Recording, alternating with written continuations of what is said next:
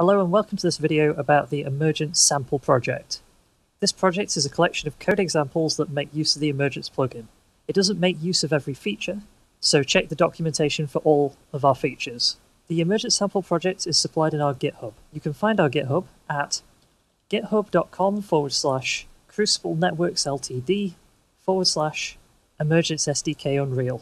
Here on the right hand side you can see, if you click releases, the one at the top which is marked latest, and then go down to assets, you have the source code and you have the Unreal Sample project. You can download this zip and extract it anywhere and run the .u project file. The sample project is built for Unreal Engine 4.26, but it will likely convert properly for 4.27 and Unreal Engine 5. Once you've got it open, it is a room that contains a number of samples. Starting from the left, you can see a brief explanation of what this is. Opening the overlay, reading and writing to smart contracts, minting an emergence avatar, which is useful for showing off the loading avatars into the game system, which is used here, the inventory service,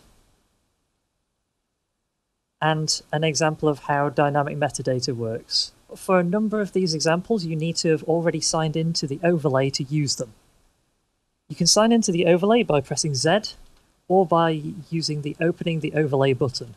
The way that all of these samples are set up is that if you click the button and press edit on the button, it will show you the code for that button. For example, if I want to learn about how to open the overlay, I can click on the open overlay button, press edit open overlay, and you can see inside of here, each one has a on interacted with event. This is the event that's called when you press E in-game on that button. One of the features that we're showing off here doesn't actually contain the code inside of the button. That one would be Emergence Avatars. The code that actually changes the avatar to be that of the current persona takes place inside of the player pawn, which is called third-person character. You can find this by either searching third-person character or going to Blueprints, Project Settings, Pawn, Third-Person Character. All of this code you see in Third-Person Character can also be found more properly explained in our Getting VRMs Working in Unreal Engine video, which will be in a card right now. I'll now go through the specifics of each example. So first we have opening the overlay. This opens the overlay. And as I mentioned earlier, for the majority of these examples, you need to have logged into the overlay at least once in that game session to be able to use the example. So that's opening the overlay. Reading and writing to smart contracts shows you a system for interacting with a very basic smart contract. I go into more detail about how this smart contract works in our tutorial reading and writing to smart contracts, which will be on screen now. But effectively, this is just a counter inside of the smart contract that's tied to your wallet address, and you can get what the counter is by calling getCurrentCount, and you can increment the counter by calling incrementCount. And as I said earlier, you need to have opened the overlay and signed in with Wallet Connect before either of these buttons will do anything. Although it does tell you this if you haven't already. Emergence Avatars, this allows you to mint the Emergence Sample avatar, but this will allow you to just mint that should you want to test the system, which it's showing where your in-game model will change to your persona's avatar. We realized that it was unreasonable to ask you to buy an avatar just to test out the system, so here you can just mint one for just the price of gas on Polygon. This is showing an example of how you could create your own inventory in a game made from NFTs.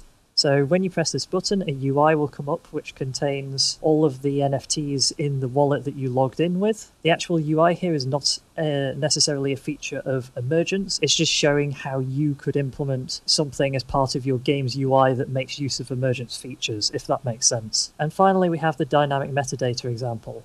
This one's quite complex. What it does is it uses our NFT picker system to allow you to pick an NFT, and then it assigns dynamic metadata to that NFT.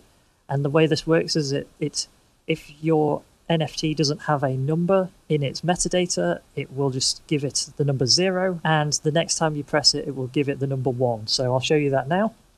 So I'm I'm opening up my inventory. I'm going to select this pink character here.